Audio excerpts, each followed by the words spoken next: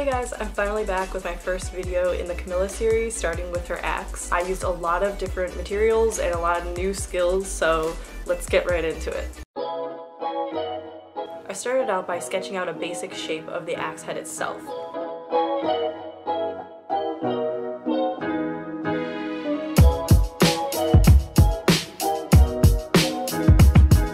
Keep glancing back and forth from the reference photo and what you're drawing because this is a really weird, strange design. The key to a successful cosplay is accuracy, and a lot of that accuracy falls into proportions.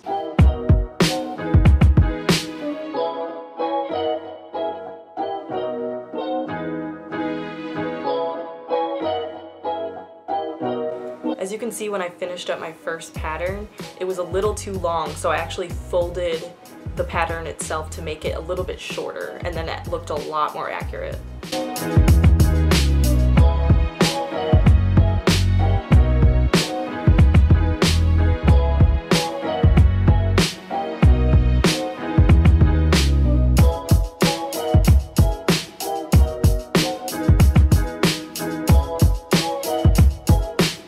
Then I went ahead and I sketched the decals right onto my actual pattern just to get an idea of that it was looking accurate. You could definitely do this later, but I thought that I could visualize the end product better if I just threw those details in there, so this was just like a quick little sketch.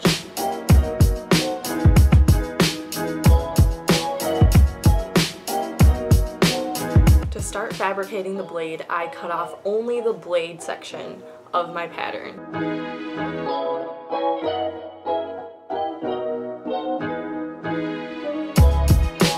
So if you think about the blade itself as a piece of paper, what we basically want to do is have two copies of that so it can jut out and make that three-dimensional object. An important thing to do when you're cutting this out is cutting it on a bevel. If you've never cut anything on a bevel before, that just means basically a deep angle.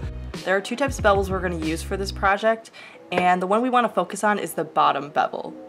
On the outer half of the blade, we want to make sure we're cutting it on a bottom bevel. In order to cut a bevel, you need a sharp box cutter. By either angling your blade inwards towards your outline or away from the outline will decide which direction your bevel is going. To do a bottom bevel, you need to angle your blade pointing inwards towards the outline.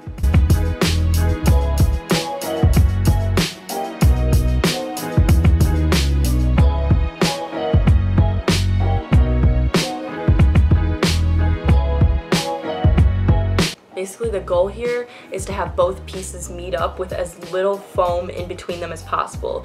If you cut the foam on its own and don't do any sort of bevel, it's just going to be two thick pieces of foam just sitting next to each other. We want there to be as little interruption in between those two sides as possible so it looks like a thin blade. So not only the bevel, but I sanded and I used a shaver tool to make that edge as thin as possible, so when I glued it together it would look like a point, it wouldn't just look like wide.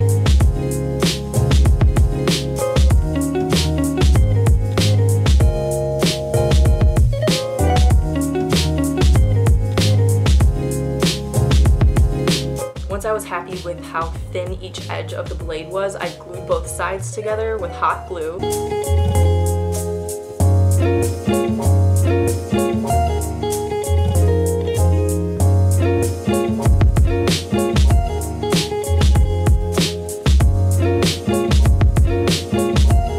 The same foam to cut out two copies of the base of the axe and then two copies of the back head of the axe.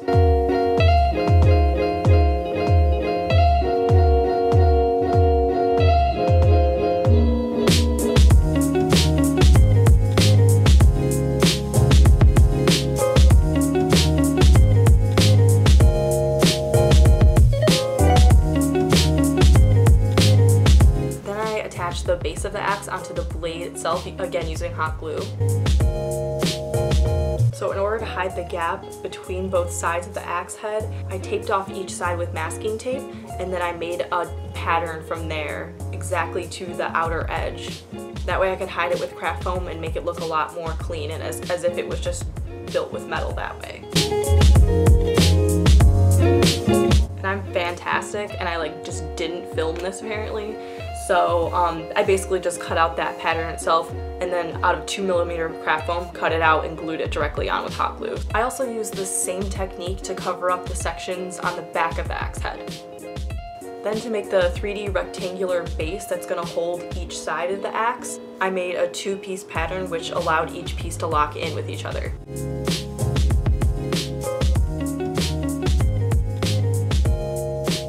In this clip here, I have it done in the exact same foam that I used for the base of the axe itself, but that actually ended up being too bulky and it wasn't gluing together as flat as I liked it to, so I switched to 6mm foam. So just see what works for you. That's what worked for me.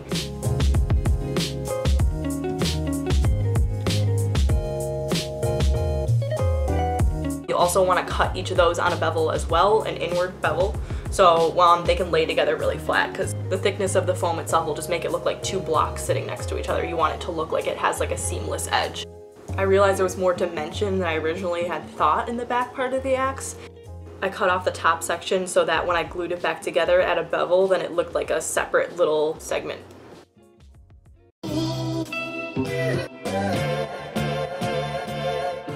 Then I started to pattern out the decals that are going to go on the base of the axe itself.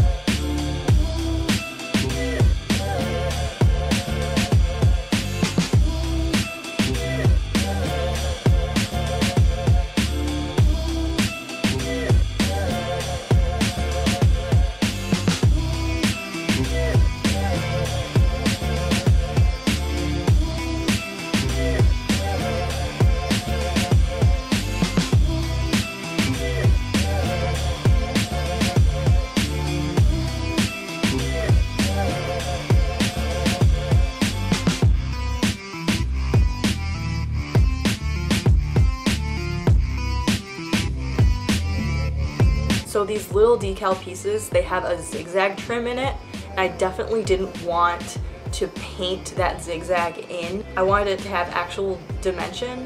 So in order to do that, you have to try and fail a lot of things. Basically, this is what I ended up having working. You're gonna draw your pattern out of 2mm craft foam, trace everything out, including the zigzags. Then, this is a foam trick. You can cut about halfway down into the foam that you're using and just kind of perforate the foam, then hit it with a heat gun and you'll see the foam itself start to expand. So the zigzag that you had cut into the foam will expand and it'll look like an actual engravement.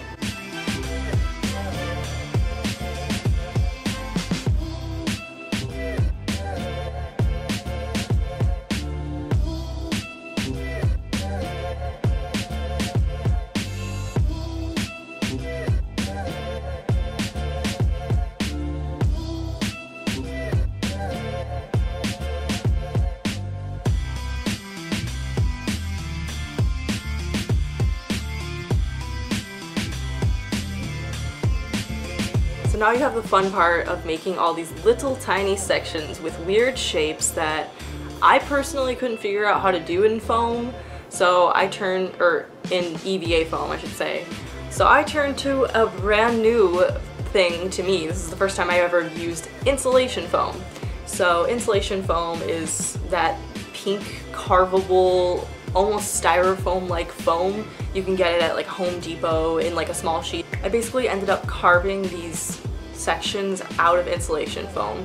So the thickness that it comes in I think is around like 1.5 inches. It's about that thick.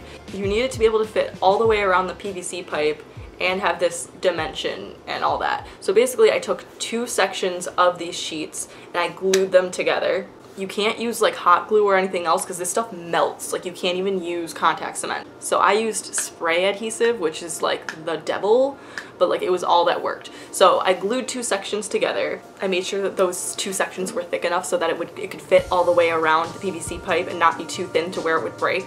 For the more curved sections, I just drew on the actual insulation foam where those curves needed to be, and I just slowly took my time and like scraped away those sections. For the smaller sections in between the large curved sections, I'm gonna show pictures because the way that I can explain, like there's no word for this, okay? I took the curved sections that I had already finished and I traced around them about 1/2 inch all the way around, so that way I would know that it would be a smaller section that would jut out and it would be wider than those curved sections already were.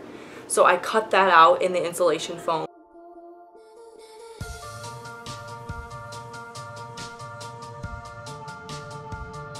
I cut the actual insulation foam in half in order to make it thinner.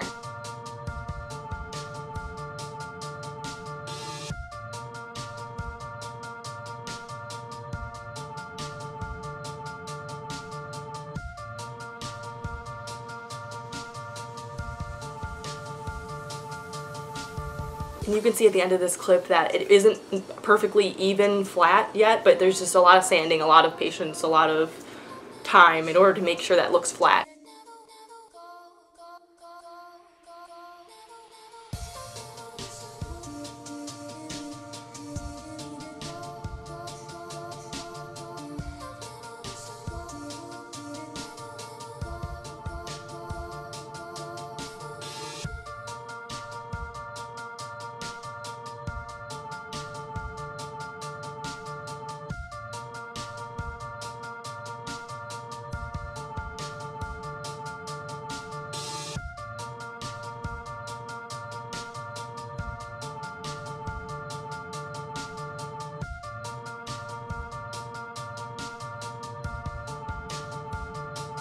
So I didn't show me making all of them, but you get the idea of the process.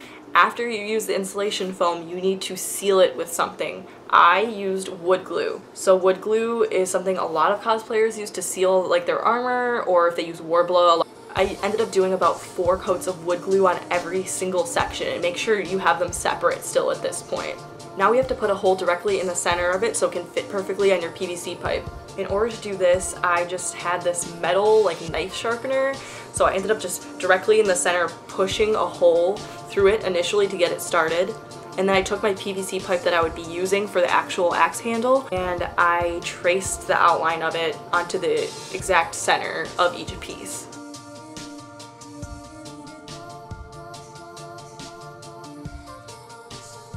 Then you're going to want to get a respirator and a Dremel tool to sand away the remaining sections of where the PVC pipe will be fitting.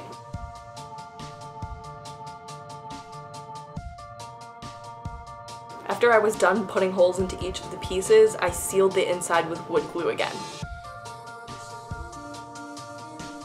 Then the sections that were supposed to remain together, I used contact cement and glued them together.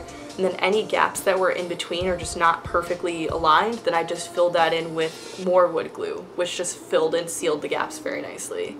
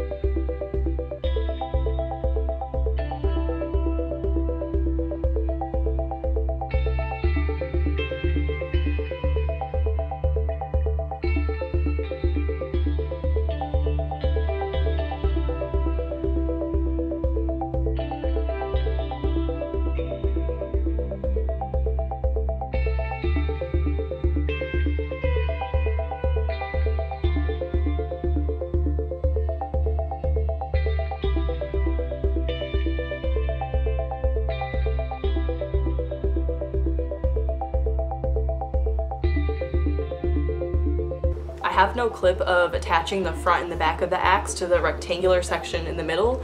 I just measured and I cut a section out of each side of the rectangular part, and then I used a combination of contact cement and hot glue to make sure that it was really secure in there. Then once you cut your PVC pipe to your desired length, you can go ahead and glue on the bottom decals and then slide down the actual base of the axe itself onto some hot glue.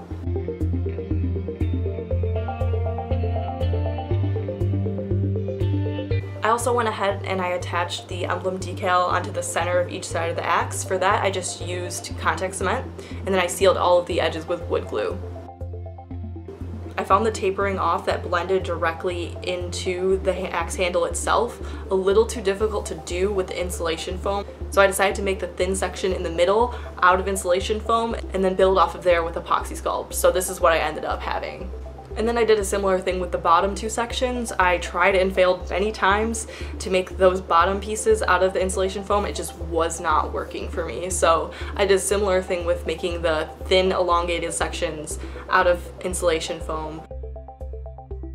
I also used only epoxy sculpt for the decal at the very top of the axe. Just to prove to you how strong it is, I accidentally lifted my axe up too high in the basement, and I like may or may not have like put a dent in like the ceiling because like the epoxy sculpt was like so strong that it you know, broke the ceiling. So like, don't tell my dad.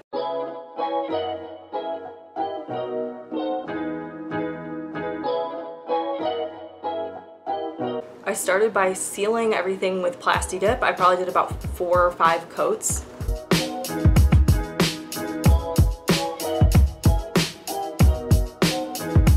Then I used a coat of silver spray paint.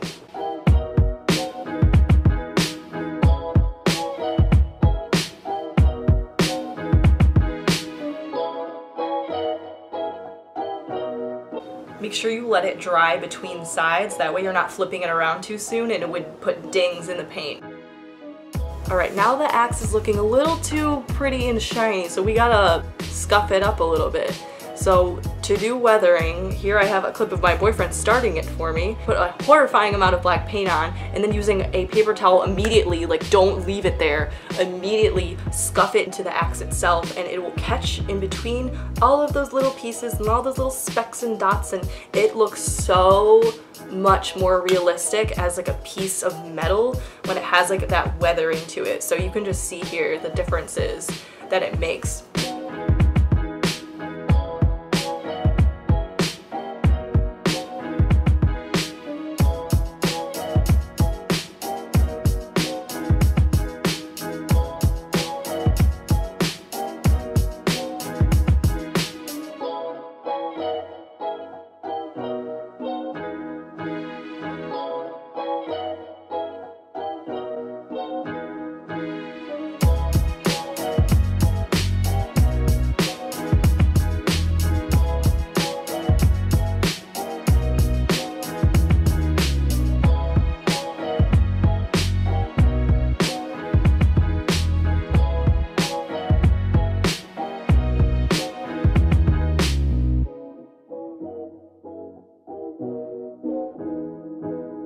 And that just about wraps it up. I'm really happy with how this came out. It was definitely a challenging project, and let me know how it's going for you guys.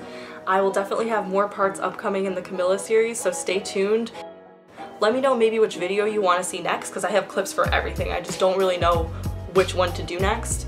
I was thinking either the corset, the gauntlets, or the hip claws, because those are all just like, this cosplay, man. Thank you guys so much for watching, and I'll see you guys next time.